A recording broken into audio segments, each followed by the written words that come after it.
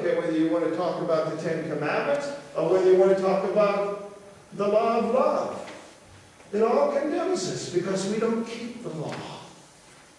We try, and we fail, and then we go away feeling condemned because we've been told that what it's all about is trying to be good people and better people, and we all know down inside that's not what we are. And so we feel guilty.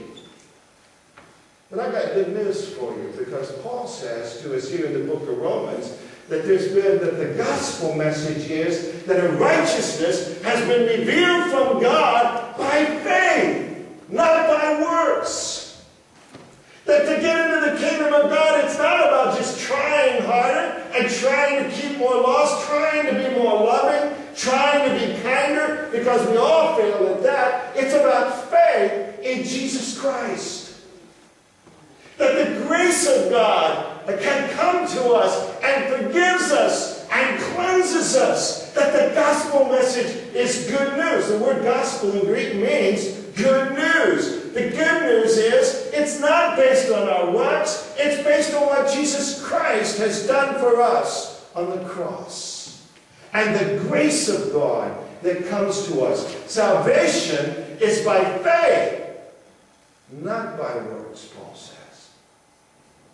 Let me read that passage again here to you that we read just a minute ago. I'm not ashamed of the gospel because it's the power of God for the salvation of everyone who believes. First for the Jew, then for the Gentile. For in the gospel a righteousness from God is revealed, a righteousness that is by faith from first to last. Just as it is written, the righteous will live by faith. You see, the good news of the gospel is that our salvation, our entrance and our part of the kingdom is not based on how well we keep the law of God. We've already shown ourselves we don't do that very well. But it's based on the fact that God, through Jesus Christ, has extended His grace to us. And that you and I can lay hold on it by faith. We're saved by faith, not by our works. It shouldn't surprise us that salvation should be based on faith. Because you see, that was the question always from the very beginning. You remember the garden, back in the Garden of Eden, the stories of how God had told Adam and Eve that they could eat of all the trees and the fruit of all the trees in the garden except for the one in the center. And the day they ate of that one, they would die.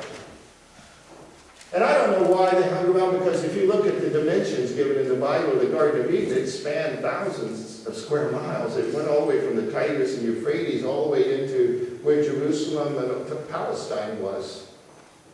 And covered all of that area through there. And so that's a huge area. You would wonder, with all that big area and all those trees to choose from, what in the world were they doing hanging around the tree in the middle? Did you ever wonder about that? I suppose they were a lot like you and me. I don't know about you, but I know if it was Dan or Roger and I, if you tell us not to do something, that's the thing we want to do, isn't it, guys? It's just like, it attracts us, doesn't it? If you're told you can have everything in the store, but you can't have this, that's the thing you want more than anything else in the world. It just seems to be our nature, isn't it? And something drew them to it, but here's what happened when they got there. It says that Satan, the serpent, said to them, has God said you can't eat of all the trees in the garden? And they said, no, we can eat of all of them except for this one. And if we eat of this one, God says we'll die. And you remember what He said? He said, no, you won't die. God knows that if you eat of this, you're going to become wise. You're going to be able to decide good from evil. Now here's the question. Does God tell the truth or not? See, it's a faith question. Can I believe God when God says something to me?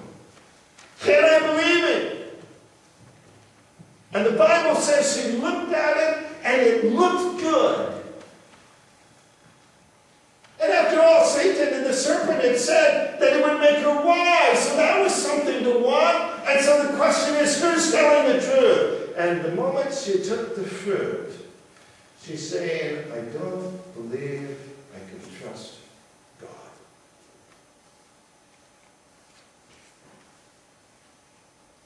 And that's when sin came into the world. Church surprises then that salvation should be based on whether or not we're willing to believe God.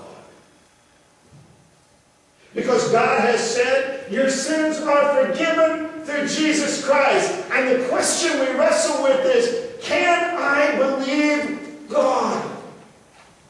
Can I trust what He says? Can I simply come to Christ and give myself to Christ and accept what He's done for me and know that my name's written in the book of heaven and that I have eternal life? Can I trust God or not? It's a faith question.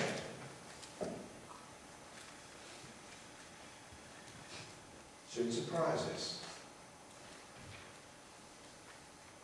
But what He asks of us is, will you believe me? And will you trust me? Eve said no. And she walked away. What are you going to say this morning? You see, this is the point at which Christianity is separated from all the religions of the world, because every other religion of the world is a religion based on works. There's no Savior in Hinduism. There's no Savior in Buddhism. There's no Savior in Islam.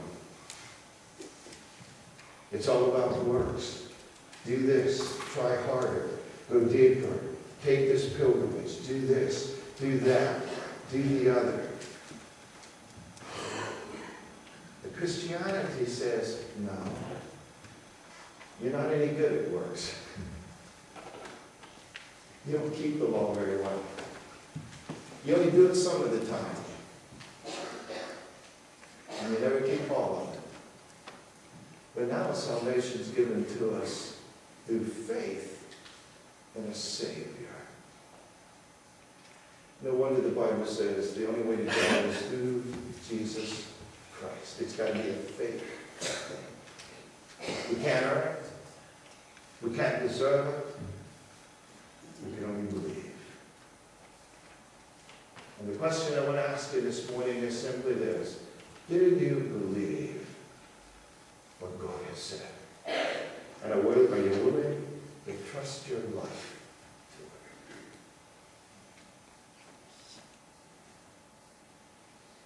it? The righteous will live by faith. And the good news of the gospel is that salvation has been offered to us based on faith and the grace of God. That's the gospel. Father in heaven, we're so thankful, Lord, that it doesn't depend on our ability, Lord. It depends on what you have done. Because, Lord, we all know how feeble our own abilities are.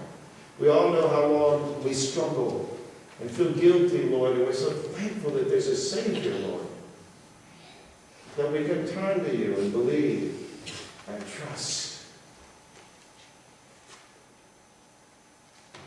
Father, give us faith. May we walk by faith.